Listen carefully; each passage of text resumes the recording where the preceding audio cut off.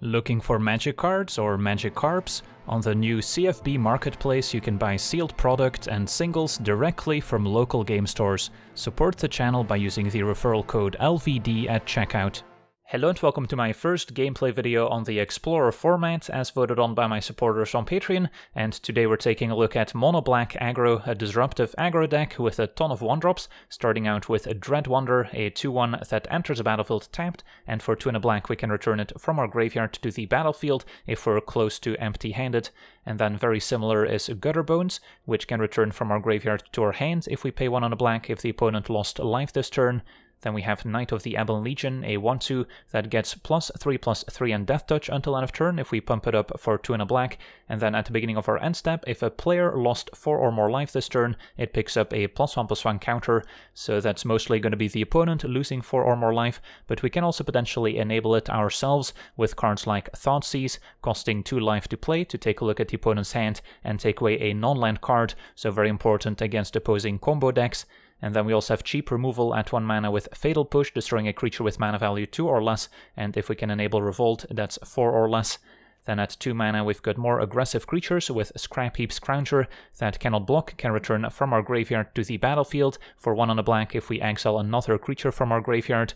And then a Tenacious Underdog continues the theme of aggressive creatures that can potentially come back from the graveyard, in this case thanks to Blitz, which can also function as a card draw engine, also costs 2 life, so another way to potentially grow our own Knight of the Ebon Legion. And then we've got some more spot removal with 2 copies of Heartless Act, important for taking out creatures like Winota, Joiner of Forces, before it gets a chance to trigger. And then at 3 mana we've got a full set of Spawn of Mayhem, actually a 4-drop, but thanks to Spectacle we can play it for 3 mana, and thanks to all these aggressive 1 and 2 drops we can often enable it on turn 3, and then a 4/4 Flying Trample that will slowly drain both players and potentially pick up some +1 counters if we're low on life ourselves. And then we also have 2 copies of Graveyard Trespasser, a 3/3 with a bit of built-in protection thanks to Ward, making the opponent discard a card if they try and target it, and when it enters the battlefield or attacks we can exile a card from a graveyard, and if it's a creature we can drain the opponent as well, so it gives us a bit of a graveyard hate and can gain a bit of life back as well, and if it ever switches to the Nightbound side it becomes even more powerful.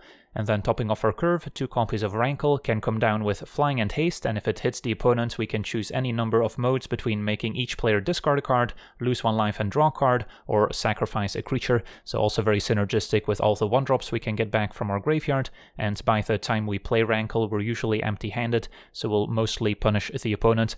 And then our mana base, a few ways we can approach it. Could play Snowlands alongside Faceless Haven, which is arguably the better creature land over Hive of the Eye Tyrant, but if we play Hive we also get to play more copies of Castle Locthwain and not have to worry about having enough Snowlands, and then Castle a nice source of card advantage in the late game alongside the Blitz ability on Underdog. So yeah, that's our deck. Now let's jump into some games and see how the deck does. Alright, we're on the draw.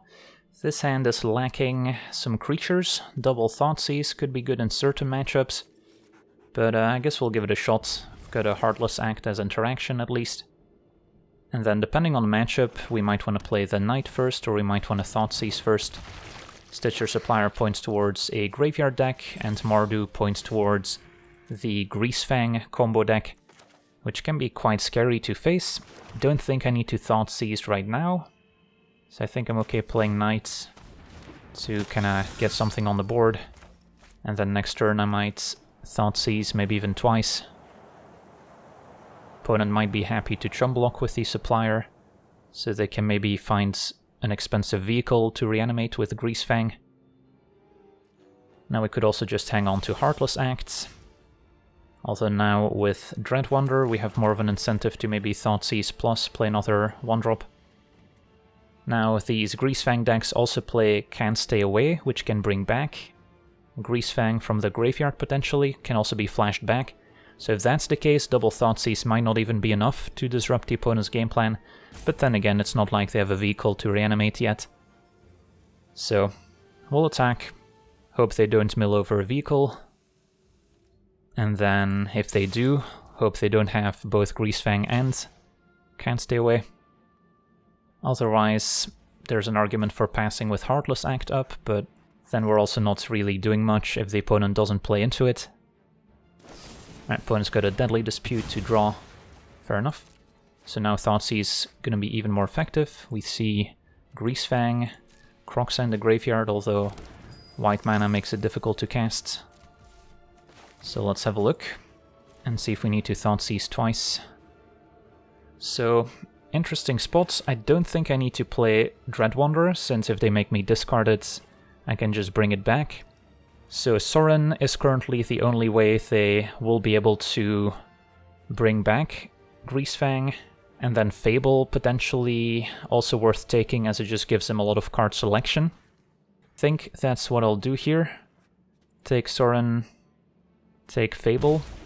Also an argument for taking the Epicure, but Fable also makes a blocker, so... And then we actually grow the Knight because we lost 4 life ourselves. And then I'm fine if they Thoughtseize me here. If they want to play Epicure, they still need to sacrifice a treasure. So that seems like a fine deal. Opponent's very far from ever escaping Croxa at the moment. And again, don't really care about Thoughtseize, so far so good. Can attack if they take it. I could pump the Knight. If they have another Deadly Dispute, then they're fine to chump and sacrifice. In which case we'll just play a Dreadwanderer. And yeah, looks like they have another Deadly Dispute here. Okay. So your opponent gets to see quite a few new cards. But we get to add another creature to the board. Still have Heartless Act to at least deal with Greasefang for 1 turn. And I'll put a stop just in case they play Greasefang and we don't get the chance to kill it before it triggers. So, currently no vehicle in the graveyard. But the blood token could discard Parhelion. Opponent's gonna have a look with Thoughtseize, that happens. Sees double Swamp Heartless Act, sadly none of our activated ability lands in play. Would love Hive of the Eye Tyrant to maybe exile a key card out of their graveyard, or Castle to draw. But I guess for now we can pump our Knight. Another Heartless Act. So I might want to actually keep a Heartless Act, because if our opponent sacrifices blood, discarding Parhelion, and then untaps, plays Greasefang, we would be in trouble. Of course, they could also Thoughtseize me first, but we'll see if they have the mana for it. So yeah, that's the worst case scenario, opponent having Greasefang and the land to Thoughtseize. But our opponent could suspect some interaction here. Okay, well, lucky for us they did not cast a Thoughtseize. Of course it does cost 2 life, so it's understandable why they wouldn't. But then again, if we were empty-handed, we probably would have pumped with a Knight. So, Greasefang down, but they might still have other copies in hand or ways to bring it back. So we need to be able to close out the game quickly, because once they reanimate Parhelion and attack with it, we're gonna die very quickly. So our opponent's at 6. And gotta cross our fingers that there's no second Greasefang. There's also an argument for holding the swamp in case they want to fire off a Thoughtseize to check it out. But with cards like Dreadwanderer, we want to make sure we have all the mana we need to bring it back, or maybe to pump Knight twice. So their opponent could actually escape Croxa now if they sacrifice a treasure. Although it would be a chump blocking Croxa, as we can pump our Knight, which threatens lethal. So not a huge concern. And yeah, there's Croxa, so if that's all they have, I'm pretty happy. And we can pump our knight twice if we'd like.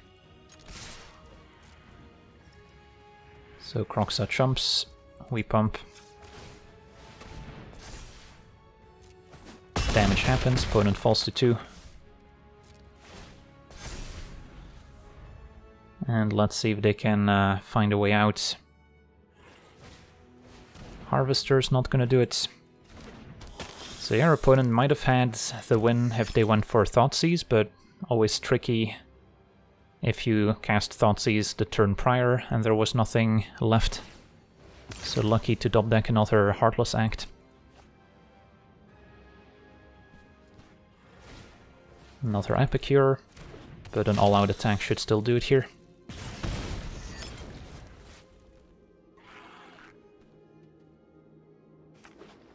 Unless they've got another Epicure.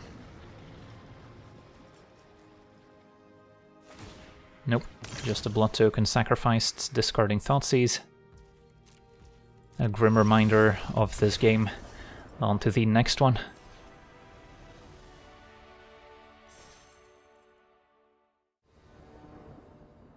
Alright, we're on the draw. Hand seems pretty reasonable.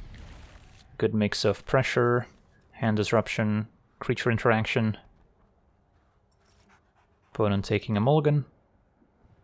And then we'll have to wait and see if we need to Thoughtseize right away. Temple of Abandon, you know what that means. That means Tybalt's Trickery. And that's exactly where we want turn 1 Thoughtseize. And hopefully they only have the one Trickery. Okay, double Stonecoil, so if they top deck another Trickery, we could be in trouble. Opponent turns out a 2-2 Stonecoil. Can remove its counters with Heartless Act to essentially kill it. So the safest play for me is probably to Thoughtseize the second Stonecoil in case they top decked another Trickery. So I think we'll do that. Well, never mind. Opponent with another Stonecoil in hand. And then Knights, I guess we can also pump to get past the Stonecoil. So opponent could still top deck another Trickery at any point. I doubt we're gonna run out Stonecoil, but never mind, opponent does. But we should be able to handle the Stonecoil assault pretty easily. So we'll remove some counters. Attack, play Gutterbones. And then next turn, Spawn of Mayhem can fly over. And our opponent's very far from ever comboing off. So just a Stonecoil to work with. And yeah, can attack with both now. Empty our hands. We're at 12, so Spawn is also close to picking up +1 counters if we fall below 10 life. And our opponent concedes, so yeah, managed to punish the Trickery deck nicely. On to the next one.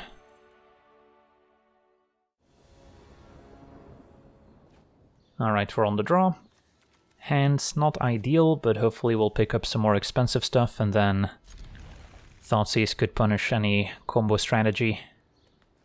Opponents with a mulligan to 6, and this looks like a Winota deck potentially with turn 1 Elf. So do I want to Thoughtseize? Probably. Since we can Thoughtseize twice, we can take away a powerful 3 mana play.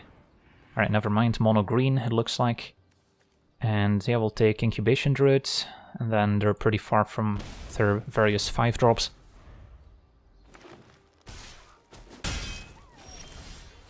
So don't even have to Thoughtseize now if we don't want to. Could just double 1-drop, which might be better than Scrap Heap. And then next turn we can reevaluate.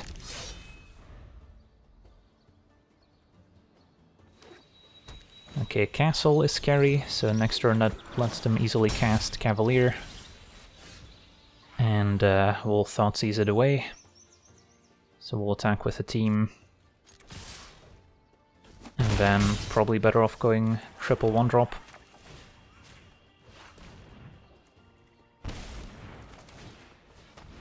Keep up the pressure.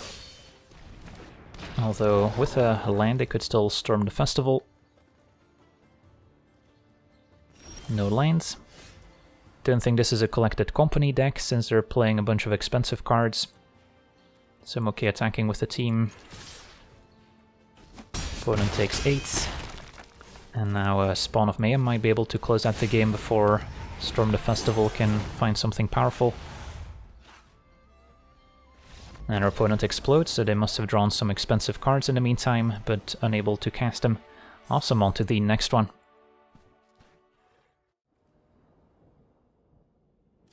Okay, we're on the draw. Hand seems reasonable enough. And hopefully we're up against a creature deck where double Heartless Act will shine. And I think Dread Wander first. So red-green could be a Naya Winota deck, where Heartless Act should be pretty decent. Unless they play Chariot, which kinda blanks all our attackers, and Heartless Act is not the best answer to it. Could see a Brutal Cathar. Spellbinder instead, that's okay. Still definitely a card that's played in some Winota versions. It is a human, so it doesn't trigger Winota, but yeah, could potentially lead to a Chariot next turn, which is still good without Winota.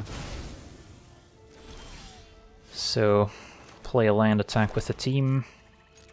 If they block Knight, I'll pump. And now we'll Gutter Bones, keep up Heartless Act. Not sure yet if I'm killing Spellbinder, if that attacks. Probably not. Right, it's gonna be an Innkeeper first. That's okay.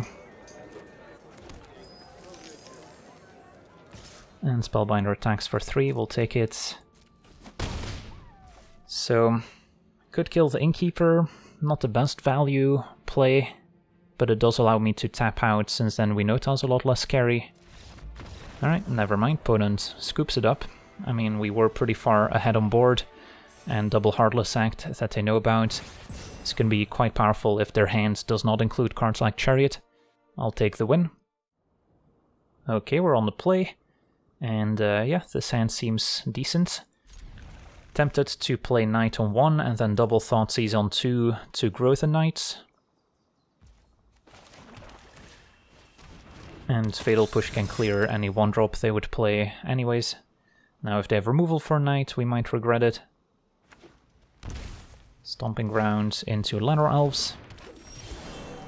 Okay, so I could double Thoughtseize, or I could Fatal Push Thoughtseize. Start by attacking and then playing the first Thoughtseize, and then we'll decide.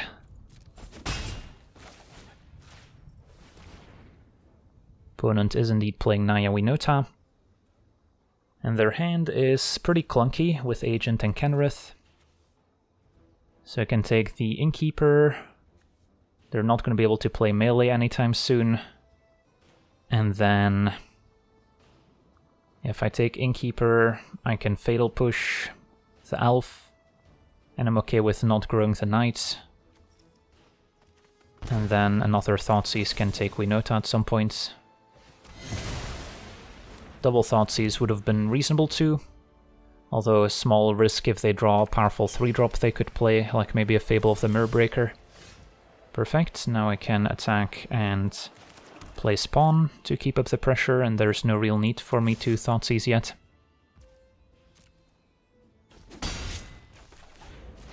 And they're free to use melee and sacrifice a land.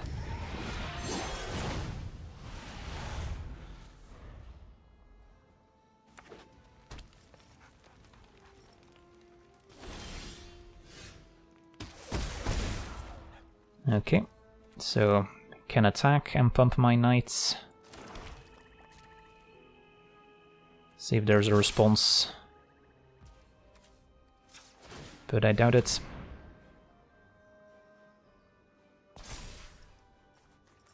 Opponent takes 8, so they're on a 2-turn clock here. And this is going to be the final nail.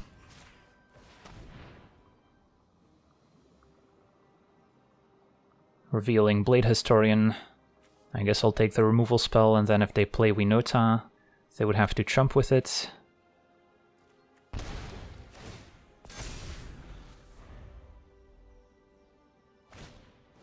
Gonna be an elite spellbinder to chump instead.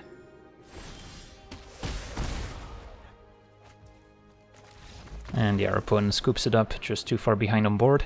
So yeah, we had a nice disruptive start, and the powerful Winota deck never really got to combo off. On to the next one. Okay, we're on the draw.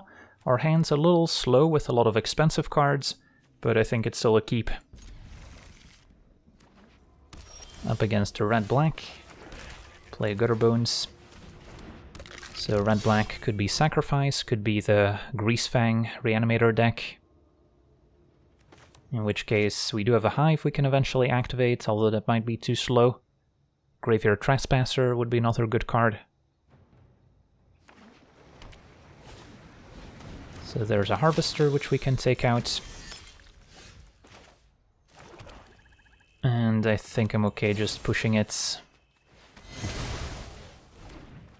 as opposed to offering the trade, since I want enough creatures to enable Spawn of Mayhem next turn. Opponent appears to be just red-black. Thoughtseize can take away my spawn, so that's too bad. And if they have removal, they probably want to kill the Dread Wanderer, which we won't be able to return as easily. Okay, so yeah, the mid-range deck successfully throwing off our curve here. They can play Bone Crusher now, at the very least. Ferocodon. Alright, at least Rankle still lines up quite favorably. Can make each player sacrifice a creature. And then, do we want to do anything else with the Rankle? Could make each player discard. Discard my Swamp, although still useful for Hive activations. Don't really want to let each player draw necessarily, since on average the mid-range deck has better top decks. So I think it's just going to be sacrifice a creature for now. And then the extra mana also comes in handy with replaying my 1-drops.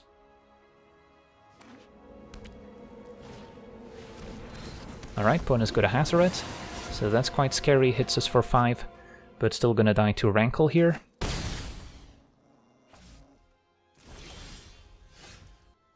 So, can go ahead and play Knights, play Gutterbones, get back Dread Wanderer, and then sacrifice Dread Wanderer to Rankle.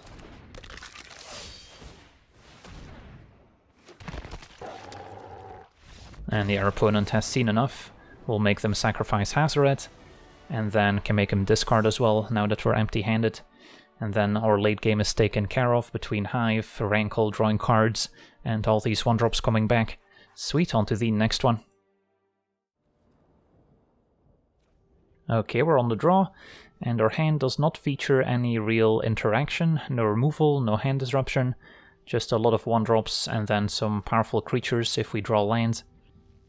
Yeah, it's not the ideal draw, but I don't think it's a mulligan either, so I'll try it. This would be a decent hand against a more controlling strategy that doesn't deal with our 1-drops all that well. Temple Guard and Gilded Goose, so that does seem like a Winota deck, and we don't have the best hand to fight it at the moment. So we'll have to get pretty lucky and hope the opponent doesn't have a powerful draw. Innkeeper.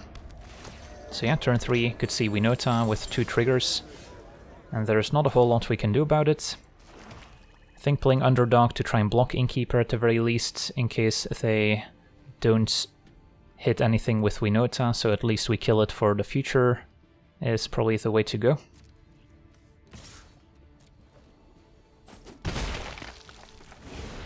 But if they have Winota, we could just be dead here. Even a Chariot would be quite powerful. Alright, they've got Dream Start. Let's see if they get lucky with Winota triggers. Well, that's 1 miss. And a Kenrith. Well, could have been worse, to be honest, but we're still in trouble here. Kill the Innkeeper. And still no removal for Winota, so they still have a Gilded Goose to trigger her. So I could play Spawn if I suicide attack my underdog, basically. They might play around Fatal Push and not block, which would be reasonable on their part. So I think that's what we'll try. Opponent takes it, play Spawn. And this is not a race we're gonna win, necessarily, but probably the best we can do at the moment. Brutal Cathar, exile Spawn. Hit us for 9 plus whatever the Goose finds off Winota. So yeah, we managed to disrupt the Winota deck last time. This time, with our opening hands, we just didn't have any interaction. And when the Winota deck gets to do its thing, it's incredibly powerful. As we fall to 4. And a Gutter Bones is not going to save us. At first, when building this deck, I included a few copies of Ray of Enfeeblement, which is quite nice against Winota, as it can take it out for 1 mana, also hits Lenor Elves and Brutal Cathar, but then I started facing a wider variety of decks, so I ended up taking it out. But yeah, if you keep running into Winota, definitely a card to have on your radar. Alright, GG's. See if they get another Winota trigger here. Just Kenrith to cross the finish line, fair enough. On to the next one.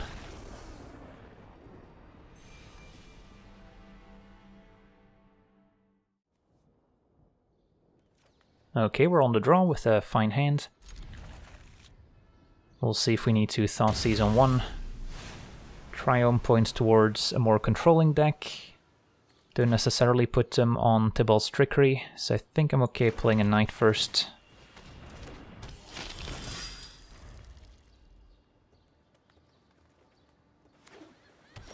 So maybe Jeskai control. So could go for an underdog. Really want to Thoughtseize when they have 4 mana available for the most part, so we can maybe take away Wandering Emperor.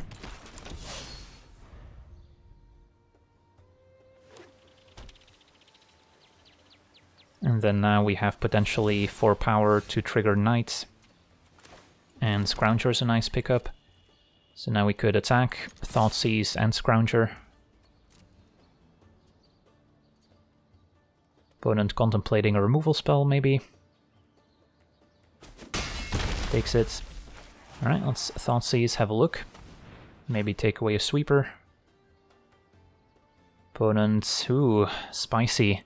So this is a combo deck featuring mutate creatures like Octopus and then Lord Drakis to get back spells from the graveyard, and then Gideon to prevent losing the game after they take extra turns with the 3 mana red-white sorcery. So, not sure what to take here. I guess Justice Strike is their only removal spell. Could take Iteration because it's a 2-for-1, opponent planning to flash in an Octopus end of turn here. And I guess Scrounger wouldn't block it profitably, so I could instead play a Knight of the Ebon Legion, which would pick up a counter. Doesn't die to Justice Strike. So maybe I take Gideon as kind of the more unique element. And then Justice Strike lines up poorly against our Knight anyway.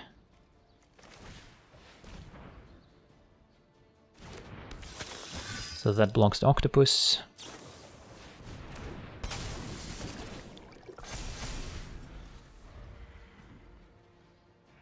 So yeah, the opponent's game plan is to eventually take infinite turns by mutating Lord Drakis, taking extra turns, and then if they have a Gideon with an emblem, they can't lose the game by taking extra turns.